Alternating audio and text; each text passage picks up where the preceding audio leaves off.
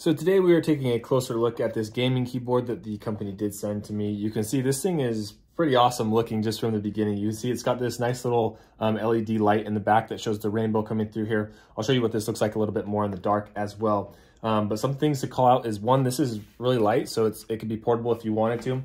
This is a wired connection, so you do need the USB port. You can see on the front, you have the cool little logo here, and it has the nice wrist rest, which is something that I always look for in a gaming computer or a gaming keyboard, or in just a keyboard in general, which is really nice. You can see on the bottom here as well, there's these little sticky pad things. They're not sticky, but they're just kind of that grip that makes sure the keyboard stays in place. I always appreciate that. And then also you do have on the back here, these little things to lift the keyboard up if you want it up higher as well, which is nice. So you can go through and set this down and have the keyboard a little bit more elevated.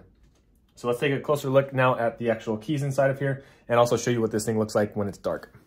So you can see this is what it looks like when it's dark.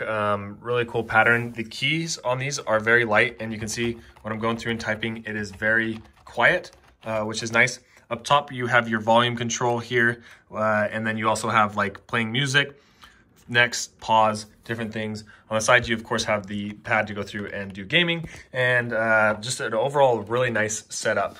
This is a keyboard that is very comfortable. After using it now for a couple days, I've been really enjoying it. It's nice for my wrist. I like the space bar here, like the little attention to details, like this little line coming through the space bar.